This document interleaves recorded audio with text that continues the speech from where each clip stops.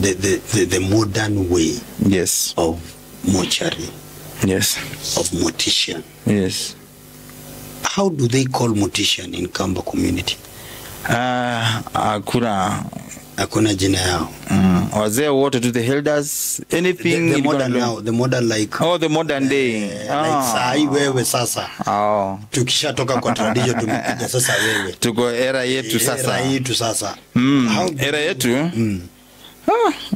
Mondo wa mortuary. Mondo wa mortuary. And Mondo wa mortuary. Now, what is the belief na view about this Mondo wa mortuary in Kamba community?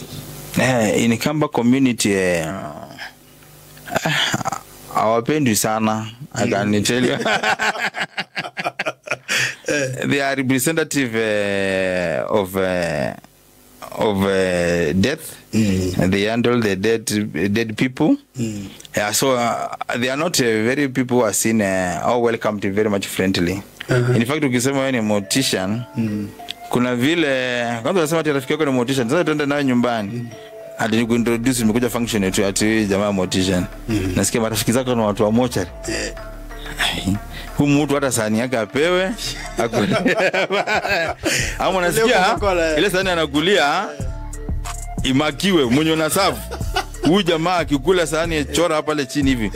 Akitoka hapo vile ametoka kwa gate hivi tu sahani yake ina tuba mbali sana. So that is the view. So watu wa mortuary, so there are very few professions. Watu wa mortuary wale wanajulikana. Ndio naona tu mtu wa mortuary ni mtu wa kuvuta bangi pale. Wale watavuta bangi tu anakuwa anaweza tafuta kazi ya mortuary, maybe akafanya huko. Atafuta bangi na license vizuri. So that's the view of mortician. Mortician. I don't know any so mortician. In fact, when I came to Nairobi, I think because I worked in Nairobi Hospital, it's my first job. It's my first job to work in Nairobi Hospital.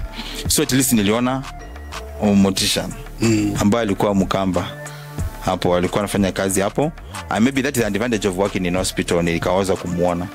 That was the first person niliona life na mtu naweza jua nika relate naye. The second one after nishatoka huko was you. So they're not very common because they're not liked. It's not a job many people like.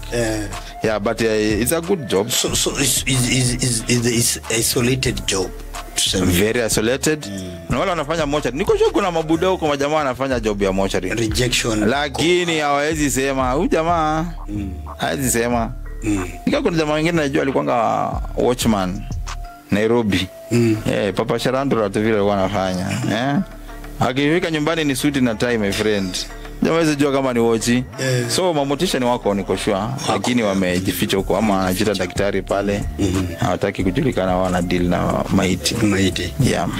Now kuna swali hapa pia ningependa unieleze. Kuna hii design, maybe do you believe in urogi? Juu watu hapa tunasemanga Ukambani, sasa ukitaka kuona mambo ya urogi Ukambani. So mtu akirogwa what is the process, ama inakuanga tu ni myths and no, urogi iko na ni ukweli, that's a real thing. Because hata Biblia imeongelelea about those who practice witchcraft. Iko tu. Witchcraft iko and it exists in the community. Apart from being a belief, it's a real thing in the community. And I think in many other communities, because zungu wanaita, I think voodoo na vitu zingine. So it used to work, and it works for those who want to work for them in a particular way. Sisi wale wa imani, we walk by faith in our ile the Christian faith. Hiyo ndio tuseme ni kama witchcraft yetu sasa in terms of Christianity. But there is a lot of linkage even in the modern day life of Kambas and witchcraft, and I really don't believe. In fact, as I was speaking to mzee mwingine na pia my dad, when the priests they wanted to cleanse people, walikuwa wanafanywa ito mume maybe mnyang'anya mtu shamba ama mulifanyia mtu kitu mbaya, then wana ni kama watu wana spell, ni kama spell, bad spell to you. Walikuwa watu wanachukua nyungu a pot ya clay inagonganishwa chini na mnaambiwa maneno mabaya, msiwe ifanyike hivi na hivi nini, maybe mlifanya watu vibaya ama maybe mlio mtu wao, then mnafanyikia kitu. So mnakuwa kuna bad omen kwa the side yenu, maybe ina involve mpaka death. So ulikuwa unapata hiyo kitu kutolewa kama saa hii, even in church, especially like in our home place, the Catholic Church is very dominant. Wana priest, kuna zile vitu kwa natumia muta miti, kuna miti into muta ya kuosha mtu, ya kupiga bad spell na hizo vitu kama hizo. Hata kama ulikuwa umerogwa, sasa kuna vile unapigwa na hiyo majani inatoa hiyo bad spell, which was also linked to witchcraft, because kama umerogwa kuna ule wa kutoa urogi. So kulikuwa na mundu mwe. Mundu mwe ni mtu ni kama prophet in Kamba, na ilikuwa ni mtu wa kuona umerogwa, anataka kukutoa hiyo urogi. So ilikuwa ni mtu wa kukutibu. So kuna wale wanaroga, which are the bad people who are jealous, they don't want you to succeed, unaona. Then kuna mwenye wa kutoa hiyo urogi ambayo itwa mundu mwe. Sasa watu wanaendanga sasa kama ni kitu yuko wanaenda kutolewa ama kugadi biashara zao against the witches. Yes. So kuna those two categories. So witchcraft iko na ulikuwa na roga mtu anaweza kufa.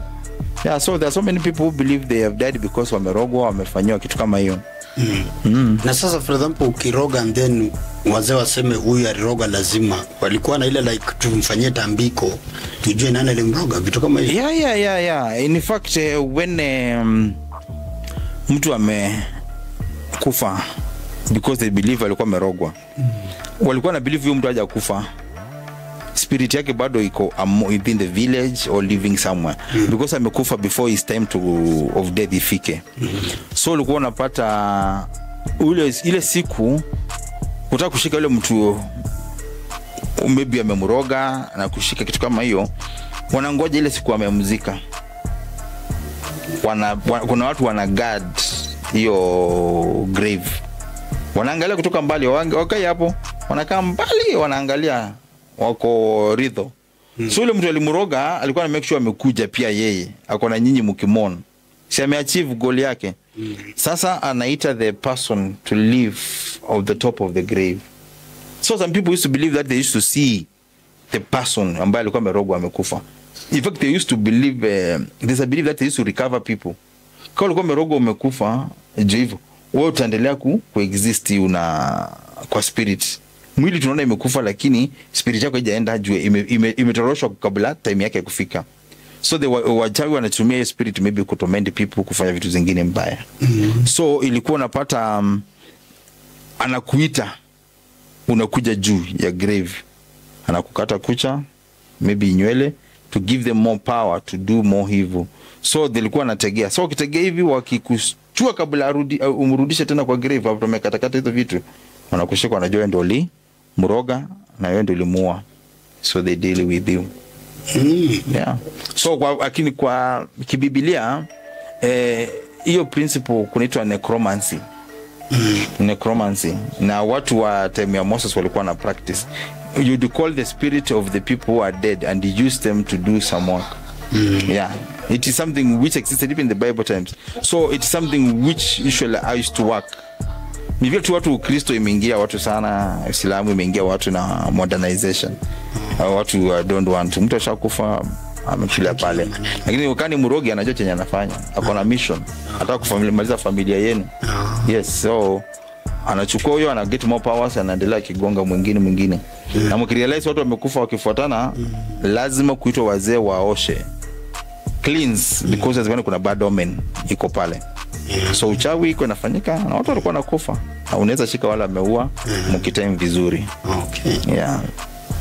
Now nikuulize, from the tradition methods of the dead funeral, yes, to the modern way, yes, ni mila gani ya Kambani ambayo unaona ikipotea? Saa hii mali tumefika saa hii sasa, naona at least sasa kuna hiyo introduction ya kupeleka watu mortuary. Hiyo it's gone case. Hakuna mambo ya kuweka kwa nyumba, hakuna kuweka changarawe, ni kuna kuweka mtu pale. You die, unabebwa unapelekwa mortuary, you will take you the day of funeral. So number 1, kuweka mtu kwa boma, kulala kwa boma in Ukambani, that's no, it's not done. Very few cases, unless like I know one distant relative insisted that he wanted to be buried the old traditional way. Na akasema yeye lazima abebwe alale kwa boma. Ili siku atakufa. Na pia akasema asishukishwe na ile mashini crane ya kushukisha. That's something which happened this year 2024. So ilibidi ashukishwe na kamba the way we used to do. That was his wish and it was granted to him. But now many things zimebadilika. Watu walikuwa wanawekwa kitambo ito coffin na wanaweka mabati wanafunikia. So saa hii some of those things now after with this coffin, that's one of the things which has been introduced because of modernization. Issue of taking people to the mortuary is a new thing, and it is also been embraced. We don't keep the bodies in the compound, and mtu amekufa, so that's a dead person, so we have nothing to do with the dead.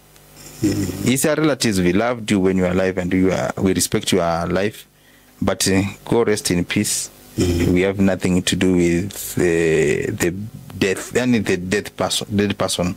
Yeah, because we're lingering around the dead one. You are trying to link yourself with the dead. So sometimes walikuwa na kusema wanakujiwa, babu yako anakukujia, wao anakuita, vitu kama hizo. Ukiendelea kuota sana hivi kitambo, this will say you used to go die next.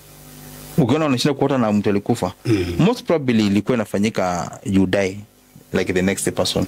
Anaita mtu mwingine aende huko, anasema kuna baridi sana. Yeah. In fact, I used sometimes to say they used to give demands. Anataka achinjwe ng'ombe. Kuna baridi sana, moto inawashwa karibu pale na grave. Yeah, maybe ama ndio maana yake mzee wa boma alikuwa anazikwa karibu mbali. Alikuwa anazikwa karibu na boma. Akipelekwa mbali sana atakuwa anashinda asumbua, mulipeleka mahali ni kama mulimdizone, kama mpendi. Yeah, mulimdizone kind of. Na pia siku hizi Wakamba wanazikana Talangata huku Nairobi. Hakukuwa na mambo ya kupeleka. So in Kamba community hawana hizi ma tradition mobs za about and disco matangas. Kuna zile zilikuwa deep before. Yeah, sasa kama ilikuwa nasema kama ni mwanamke bwana yake amekufa, wanataka kutoa spirit. Sasa kulikuwa kuna mwanaume wakuja kusafisha maneno rada na yeah, mwanaume utambiko. Yes. Yeah, mwanaume, this would be specific men. Ulikuja kulala tu na mama wa boma pale, kuoa mkitanda ile na kufunga. Yeah, ilikuwa fanyika. No. Sasa inheritance. No, si inheritance. Kufunika ile boma nikiwa part of cleansing. Si mama bwana amekufa. Yeah, so kuna watu walikuwa wanatumika watu specific. Si kila mtu. Yeah, walikuwa na watu fulani, wazee fulani. Ukiwa kuna mazishi watu wanaitwa, kama mama amekufa na mzee anakuja, wanafanya hiyo ni kama kufunika boma hivi tu ama kuoa mtu hivi kitanda. Okay, so hiyo ni have sex na bibi ya the deceased. Yes. So hiyo ni sort of the cleansing. Sijui walikuwa wanataka kuachieve nini, lakini hiyo ni kitu moja ilikuwa inafanyika. Na ilikuwa inafanyika across the Kamba regions karibu zote. Yeah. Yeah. Up to recent times. Yeah, kuna zile specific walikuwa wanajulikana. Yeah. Wow. Yes. Yana si kwa najua kabisa. Yeah. So, but the Kamba culture is very rich, especially in terms of how they live na mambo watu kikufa. Yeah, it's very serious. That's like another culture. Yeah. So they believe you go, then people will talk to the dead people. You believe your grandfather who died, maybe something he needs, you want to take it, to protect you, just the way people believe they are angels or you're watching over us. Yeah, hiyo iko.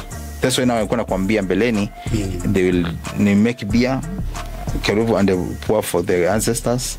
Maybe there's no rain and ng'ombe zinakufa njanja, they will go and they pour alcohol, blood, wachinja mbuzi, and they leave that meat there. You could not carry or eat anything there. And those wazes, once they agree and they do those things, they used to live there when the rain is on them. Oh. Yes. Lazima wa fast paka waone dalili ndio hii. No, set ku fast. They'll go and sacrifice ng'ombe, mbuzi. Kwa hiyo kitituni. Na wanachinja hizo nyama na zinawekwa hapo. Zinaachia hapo Mungu ni kama sacrifice tu, kama time ya kitambo walikuwa wanachomea Mungu smoke inaenda mbinguni. That's what they used to do. Yeah, so then the ancestors maybe ndio wamekasirikia nyinyi. You know, maybe mmekuwa umewaignore sana ama hamwapei, mnakula tu, mnanona. Watoto wenu wanaolewa wasichana, hamwapika kitu. So lazima wapate kashazi zikao pia. Zae. Na hii now let me ask you. Yes. About the method of cremation, cremation. Yes. Does Kamba embrace this mutindo ya cremation? Cremation? Kwanza watu wakisikia tunataka kuchoma. Moto, uweke moto. Mwagi. Mwagi. Hapana. Hiyo sasa wanafikiria kwanza kama ni familia, kama sasa mimi. Even of my sibling anaweza sema ati sijui nani, sijui ati anafanywa cremation. Na we are alive there. Mimi hakuna kitu kama hiyo. Wewe ndio tafutia baba yako mwingine ama mama yako mwingine, ama shosho yako mwingine, enda uchome. We don't believe that because unaona ni kama mtu umempeleka kwa shetani mapema akachomeke huko, ni kama unamtakia achomeke huko. So cremation company is a very hard thing to be accepted.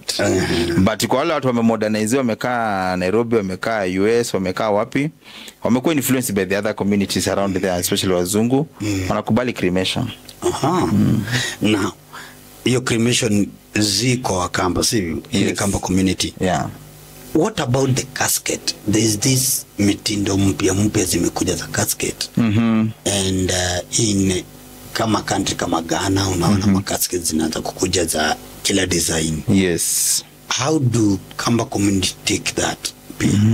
Na which position before hata hii modern way were they burying? To take you very fast in the history of caskets. Number one, from the blankets, wrapping with the blankets. Number two, it was makoni. That is ile west ya mbao. Mbao ilikuwa inachukuliwa, inapigwa tu misumari round. Ilikuwa inatengenezwa kwa boma. Hakukuwa na mambo ya tukwenda kununua sanduku. There was nothing like buying a coffin. Mnachukua mbao ile imekatwa. In fact ile siku mtu amekufa na hakuna mbao karibu, mnaita ile mtu wa sizo.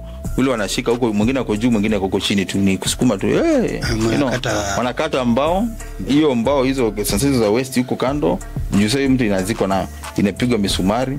Sasa unaweza kama uko pale tu unaweza uchungulia kakashimu tu, unaona yeye jamaa ndio ile pale amedozi ndani ya sanduku because kuna shimo nafasi pale. Ninaweka tu hivyo mbao, inaekelewa juu ya stool, inazikwa. But ikafika nao fast moving forward, kuna easy coffin watu wananunua sasa because of the market of the dead man business. Now there is coffins. Easy classic, iko ndani kuna pamba, iko na fiber, you know.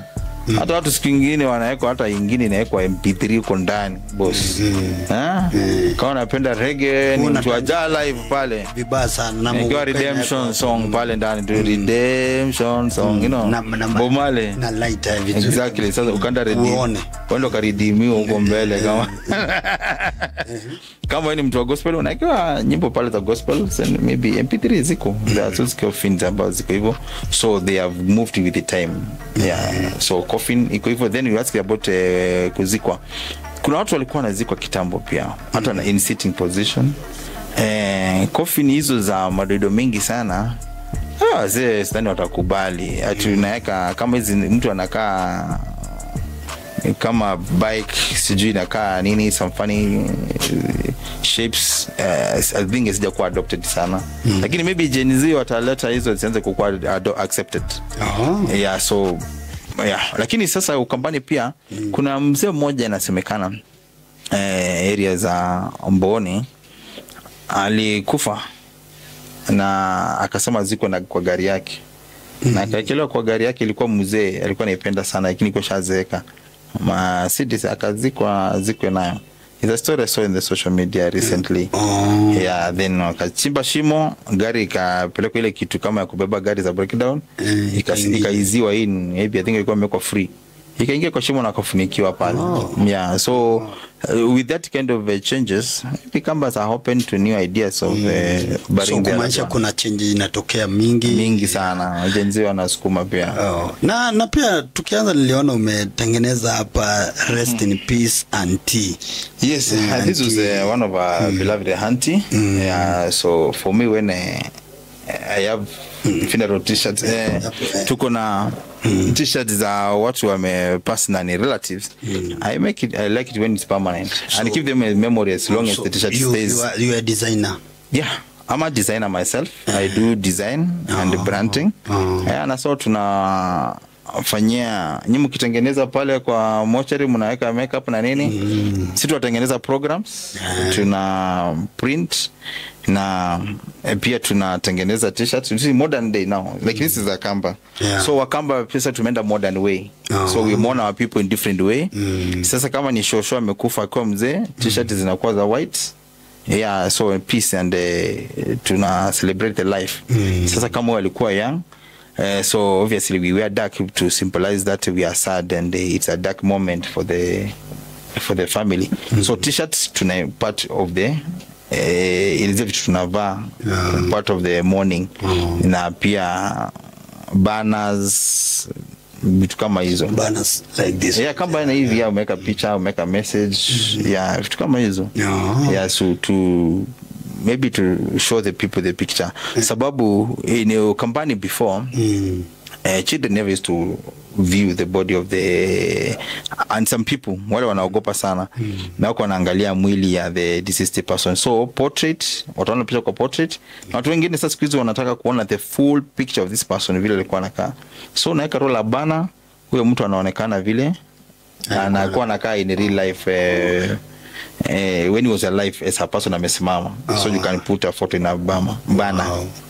Yeah. Okay. Kuna zile bana za kuang na roll up bana. So mtu yote ambaye anataka printing na hizo mabana for funeral for nini, they can contact you. Yeah, they can contact you. Watapata wapi? Weka hapo kwa screen hapo chini kwa namba ya simu. Tupa namba ya simu. 0799 697 084. 084. Yes, hapo dia tena and then tupe jina inafai kuleta nani? Itakuwa ni John mulili. Tumesema 0799 697 084. Yeah, ukitaka namba tutapata na tutakutengenezea program. You will mourn your people in peace. Now, where are you located? We located in Mpakasi. Tuko na shop, place where you can get us, and the town pia unaweza kutupata karibu na Gariama Road somewhere there. Ukitupigia simu Gariama Road, kama Gariama Road, I think nowadays is Charles Rubia Road. That's where we do our printing. Yeah, so tukufanyia t-shirt, tukufanyia banners na programs na all the collaterals we want for the funeral. Yes. Nimeshukuru sana, and najua hatuwezi maliza the Kamba culture yote. Tutaenda process by process na najua tutafika. Thank you so much Mr. Mulili for this time, na tumeweza kulearn pia pale. Comment hapo pia, share na tuambie vile umesikia, na je Mulili amekueleza kitu mpya ambayo uko unajua, sivyo?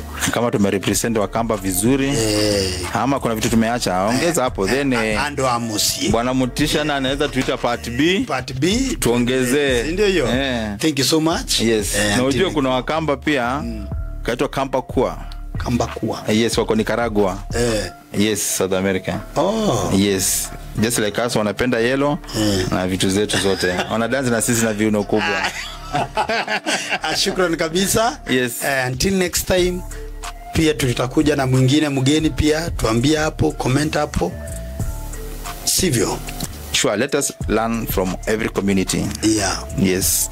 Hata wazungu nataka tusikie mambo ya, sivyo? Kabisa. Until that time, thank you for the team. Mortician Talk. Until next time.